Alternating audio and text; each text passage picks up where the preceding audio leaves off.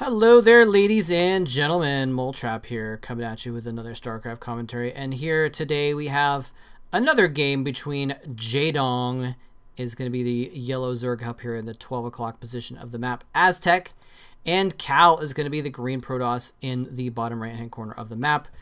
Goes by Gujilla oftentimes. And yeah, so this is going to be an exciting game. First off, let me mention that, yes, I am aware that there is no sound. My internet is out right now at my house or my apartment. It's been out for hours now, and I think there's some kind of glitch. I've tried to get the sound to work in StarCraft, but I think that there's some kind of glitch with the fact that it wouldn't sign on to BattleNet, which is kind of ridiculous that you need to sign on to BattleNet to get StarCraft to work. But, you know, here we go. Here, everything's signed on to online services these days. So, but in any case, sorry the sound isn't working. But I figured you guys want a game without sound rather than no games. So, you know, if you don't want to watch it without sound, you don't have to watch. But I think it's going to be a good game. So, I hope you guys enjoy it regardless. A few quick things to go over, like some little announcement type things before we get too started. But by the way, Jaedong with an early spawning pool, which is a little bit interesting. We got Cal putting out his pylon here to set up for a forge expand more than likely. He's going to scout this pretty quickly, so he's going to be able to get a cannon first and not worry too much about this, I think. He's going to need to get that forge up pretty quickly, though. He's got the money for it. Where's the probe? Okay, he needs to get that. He needs to get out pretty quick, otherwise he's going to have to worry about these Zerglings if he gets scouted. Jaedong is going to scout this location, and you can see he's actually going to run directly over towards where Cal is, because he says, okay, well, this scout came in. It's probably, just by the rate of the scout, it's probably coming from the bottom right position, because it probably would have scouted first. So anyway, we do have the forge going down. Let me do some quick little announcements and stuff, though, first of all. So first off, I've decided on a date. I have a date picked out for the finals that we're going to do for the live finals event, the FOSL finals for the Ever OSL that I've been casting for the last month and a half. You know, we're almost to the semifinals now, and then we're going to have the finals coming up. So what I'm going to do, I think, is November 20th at 2 p.m., which is the same day of the week and time as the last time I did it. And what is going on? I think he's maybe thinking about going to get a third, and this probe is maybe like chilling, like trying to follow the drone if he just to go to get a third or something like that. Because we did see Jaedong. Did he even make any Zerglings? I think he like saw that he got scouted and was like, all right, well, now that I've gotten scouted, I can't get an attack off, so I'm not actually going to actually make the attack. So he didn't even make any Zerglings. So that's pretty clever, actually, by Jaedong. Saying, okay, well, I've been scouted, so I'm not going to actually, I'm going to know that he's going to react properly to this and not even make the Zerglings. So he's just been droning up like crazy here. Anyway, so November 20th, I'm not saying that's the date yet. This is a proposed date. And so just in case, I want to like throw it out there, see what people think. Last time I said, well, what date do you guys want to do it? And everyone was just kind of like, oh, whenever, we'll show up whenever it is. So I'm assuming it's the same way this time. But I just want to put it out there first in case someone tells me like, oh, actually, this other tournament finals is the same day and you didn't realize it. And so you don't want to double up on that or something like that. So it is a little bit, it's after the ASL final. So I know it's not in competition with that.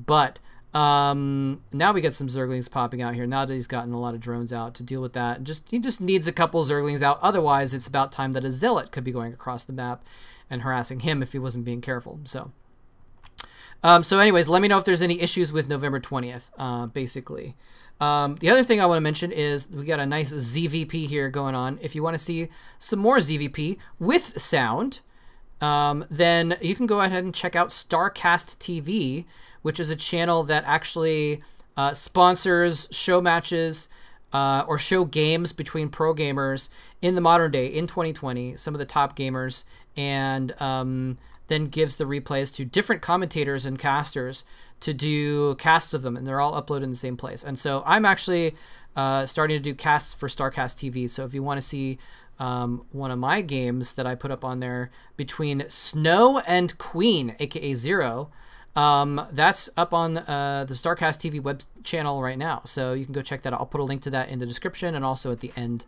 as a linked video at the end of this video, if I remember to. Yeah, so that'll be cool. So that's now number 2. I'm trying to get through these a little bit quickly, but this game is just ramping up. We do have a Spire coming up for Jaedong.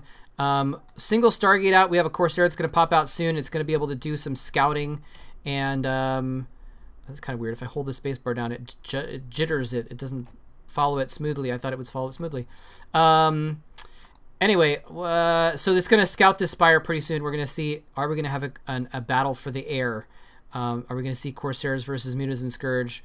Sometimes you get the Spire just to make a couple Scourge instead of getting a Hydralisks out to deal with the Corsairs. So we'll see with that. Oh, yeah, so the last thing I wanted to do was give it's definitely not the least, a very important shout out to Aaron and to Martin, who gave me some big support on Ko-Fi. So thank you guys very much. I appreciate that a lot. Very, very generous of you guys. And if you want something more than just me saying your name, just shoot me a message and I'll give you a different shout out if you prefer. So, but support means a lot and helps me out a lot. So thank you very much again for that. So, yeah. In any case, so this game is going to be ramping up a little bit more now. And is this no, we got an Evo chamber. We got Hydralisk Den going on over here. So looks like we're just making... Did he even make any Scourge or anything like that? He's got some Scourge out, and he's got actually several Scourge. He's going to try and intercept these, the Corsair. He actually does land and kills off one of the Corsairs. The other Scourge going down here took cannon fire from this and died off, so he does keep one there. But, I mean, this is a thing where you really want to build up your Corsair count, and especially if you're getting +1 weapons for the air units. You know, you want to build up your Corsair count. Now, here's something that's really interesting. The Zealots, I didn't have a chance to mention it before. I was a little distracted. Have their speed upgrade, and +1 weapons is about to finish. This is a nice little timing here for Cal, running across the map with the speed legs, right? And these colonies are not yet morphed into Sunken, so he may have an attack of opportunity here, or an opportunity to attack where there's not much defense. Is he going to poke in? He sees the Sunken. He's going to fall back. But is he going to try and rally more forces to deal with this? He's got another Zealot ongoing, or coming up to join as well. The Scourge are kind of wishing they could dive bomb down and attack the ground. And Scourge have teeth. I didn't realize that before for some reason. Whoa, hold that. My mouse got out of control. He's actually attacking in with these Zealots after all. He says, I can take out the Zerglings. These Zealots are just chunky enough that they can just ignore the Sunken colonies, actually staying out of range of one of the Sunken colonies as well. He's going to go for the Extractor. The drone's trying to attack. He's going to turn and attack the drones. The drones realize that they're mismatched and are going to go back to mining. And in the meantime, these Zealots are actually going to get the Extractor. That is actually a pretty big deal because gas is a huge, huge deal in the Zerg game, and you really, really need a lot of gas. And taking him down from, let's see, does he even have the second gas over here or third gas over here? No, he doesn't have the third gas. So from 2 gas to 1 is a pretty big deal. He's going to remake that. And of course, he has other gases he could take around the map.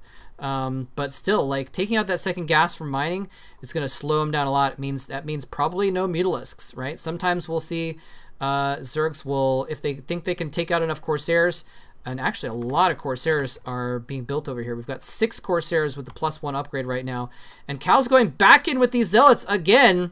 These still don't give an F. They're just going to go in, ignore the colony fire, and just go for attacks. He's going to try and attack the Spore colony, actually. He almost gets it. He falls back and then goes back in for the final kill. Kills off the Spore colony. And so that's kind of interesting. He really wants to win the air battle. He's investing so much in all of these Corsairs, +1 weapons for the Corsairs, 2 Stargates. He's making even another Corsair on top of that, and killing off the Spore colony. He wants control of the air, and he has it. That is 9 Corsairs, ladies and gentlemen. 9 +1 Corsairs is a lot of damage output in an AoE fashion. This is the kind of army or air army, I guess, that just can just basically stand up to anything. If they have a bunch of and look, he's actually supply blocked Jaedong as well by killing off some overlords along the way. He's just kind of countering around and hunting for overlords. But this is enough Corsairs that you can just stand in place, and if Scourge attack you, even from 2 different angles, I believe you can just kill them all before they get to you. Basically, if you just hold position, you kind of have to be gutsy and not try and run away from the Scourge, and you can kill them before they get to you. And even in large numbers, the Corsairs, because they do AoE damage, are going to take those out. Looks like he's trying to get another... Oh, he's going to get this shuttle with these Scourge. I think these were just scouting Scourge, but he actually gets in there and gets the shuttle. That is actually a pretty big deal. I don't think anything was in that shuttle. We have these Scourge blocking for shuttles going around to do a drop as well, by the way. So good scouting there by Jaedong. Not a lot of vision on the map right now that the Overlords have been cleared off. So he's kind of going a little bit blind, or driving a little bit blind. And here's why... I mean, here's one of the reasons why you get those spore colonies, right? Because the Dark Templar, you know, if you don't have a spore there, the Corsairs with this many of them, and those Scourge just kind of wandering by, just dying on move command. Yeah, if you don't have spore colonies, the Corsairs in this number can just kill off Overlords very quickly, and I guess these guys have a truce. These Scourge just flying right. Okay, never mind. No truce. He goes back to kill them. But yeah, you can just kill off the Overlords quickly and then run the DTs in and do a significant damage. And so, and he actually replaces those Scourge in a nice little holding spot to scout for shuttles as well. Corsairs just going around hunting for Overlords. And we can see that at every base, he's got static defenses, spores and sunks. Actually, one sunken, it looks like he's going to build a spore colony here as well over in this extra base. And that is partly because... oh, did he just lose a Corsair? He just lost a Corsair to some Scourge. So that's interesting. But he saw that he was making shuttles, and actually a second robotics facility is down now, so he's really going to invest in the Robotech there. Oh, he's ferried in an Archon, a couple Zealots, and actually Jaedong does not see this coming. He's got some defenses building in here regardless, as a preventative measure, because he thought this might be a possibility, but he's only got one sunken colony here. We're going in with several Zealots and an Archon. He's going to come back in here with possibly a Reaver as well. Is there a Reaver in the shuttle? There is not. There's Dark Templars in the shuttle, and he's actually taken out the Spore colony, so there's no vision to kill off those DTs, but the Hydras fall back to the Overlords, and the Corsairs are slacking off a little bit over on the side, and they're not going to be able to kill off these Overlords quickly enough. The Dark Templar go down. He is going to get a significant amount of Overlords there. Huge, huge hit. Jaedong is now 25 supply below zero, basically. He does eventually kill off all of those forces, but he gets severely supply blocked. He's making several Overlords right now, so he's not going to be supply locked for long. Consume is almost upgraded as well, by the way, and that is a huge deal. Look at the Defiler Mound, and we do have actually some stuff going on in the middle. Whoa. Very close-up Zerglings. Zerglings are going to come in here to this expansion, this new expansion of Cal, and try and cancel it. And they are, I believe, crack upgraded Zerglings. So he's actually going right to work on this Nexus. And actually, are these Zealots going to be able to kill off the Zerglings before they can kill the Nexus? It's draining hit points. It's almost dead, but the Zealots do kill it off in time. That Nexus is going to warp in with a little over 200 hit points left. So very, very close call there, actually, for the Nexus. But the Zealots do clean up. But yeah, Defilers are out, and I was just noticing that, like, the building is actually really... I don't know if I've ever looked at the building that closely. It looks like there's, like, rocks.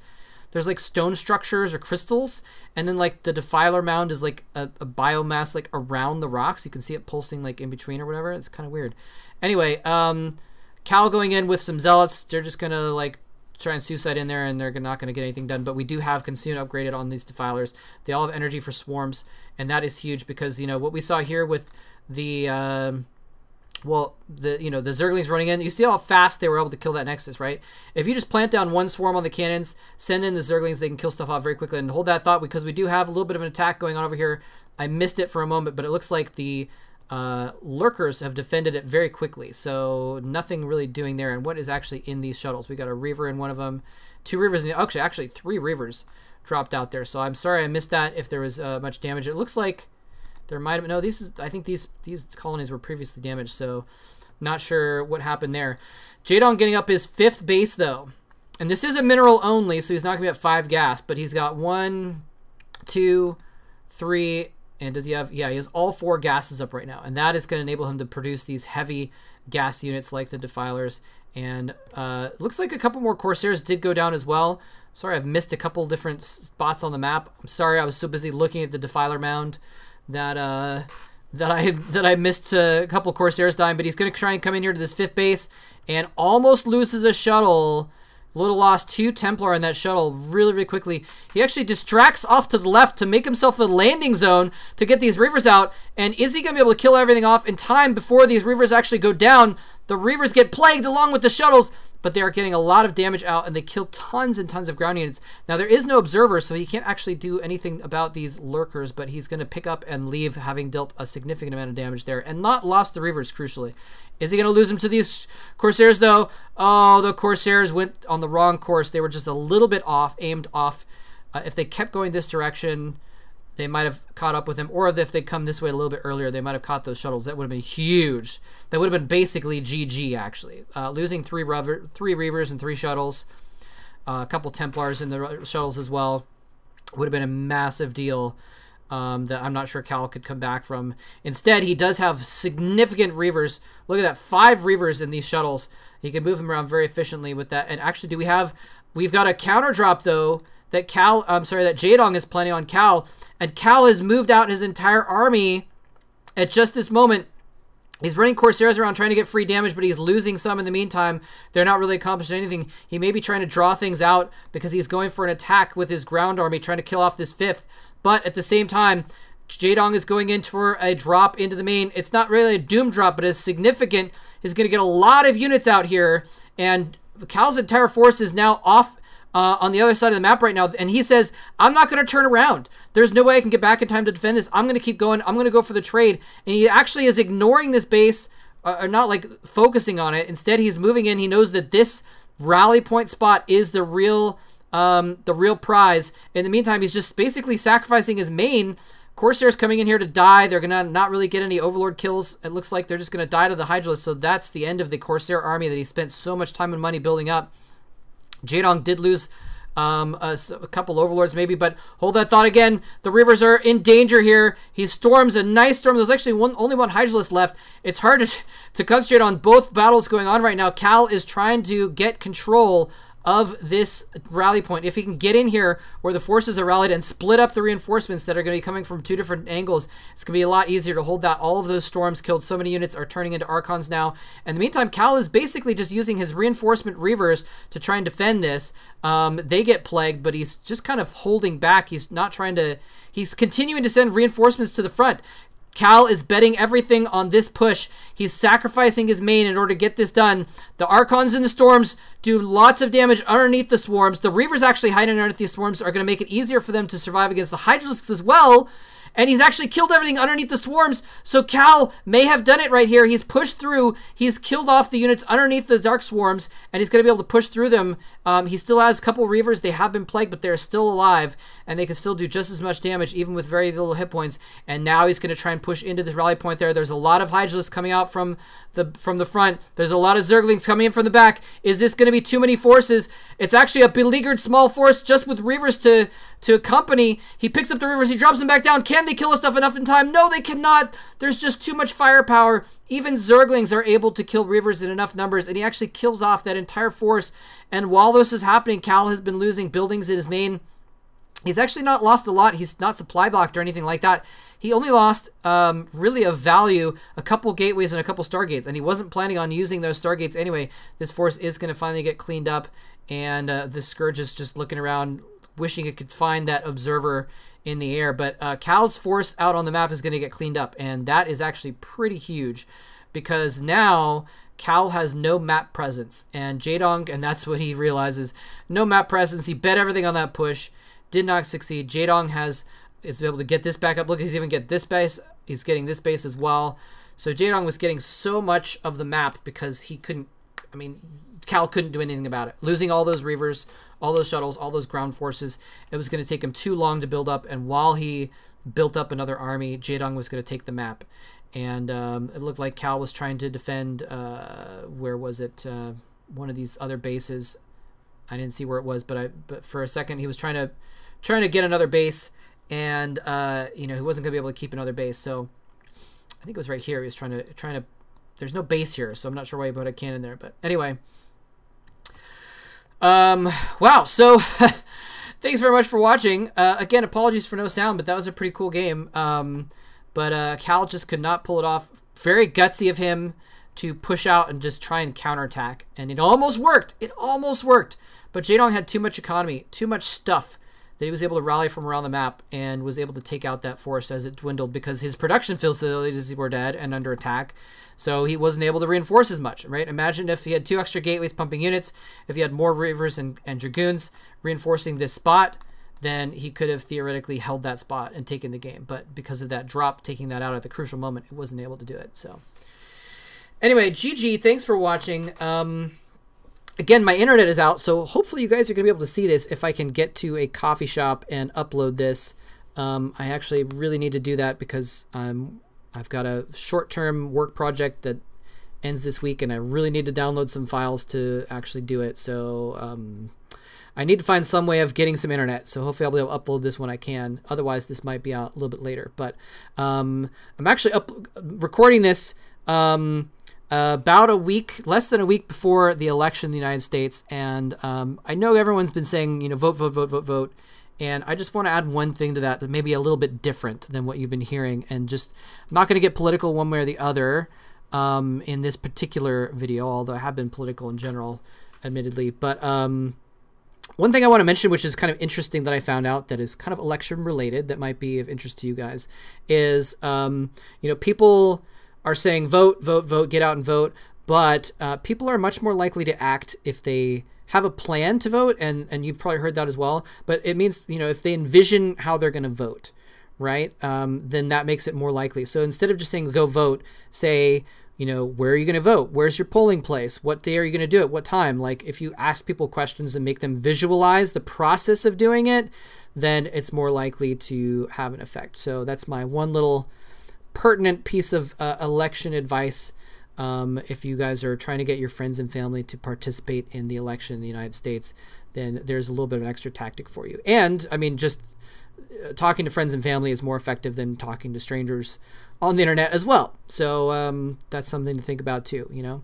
So talk to your family and tell them, hey, you know what, where are you going to vote? Have you done it yet? Where are you going to go? Where are you going to drop off your ballot? Where are you going to stand in line? Do you have the time set aside, et cetera, et cetera? And that's going to be a more effective way of making sure people get out there. Because one thing I will say is that this election is super, super important. And you know, don't really want to apologize for mentioning it, because it's frankly, I know this is blasphemous, but I think this election is more important than StarCraft. And so I do hope that people go out and make a plan if you haven't already, and figure out where and when you're going to vote and go participate. And if you're not in the United States, then I'm sorry that the last like month or 2 or 10 you've had to listen to so much talk about the election in the United States, because it's just been everywhere and everyone's been talking about it. It's been all over the internets. So but it will be over soon. At least the election part will be over soon, but not whatever comes after the election. So anyway, I guess I will end it there and stop rambling. But if you've made it this far, thank you for watching. And again, if you want some more ZVP action, go check out StarCast TV. There's probably going to be a link popping up on this video on YouTube at the moment. And if not, then the description will hopefully have a link as well. So thanks for watching. Hope you enjoyed it. GG. Take care.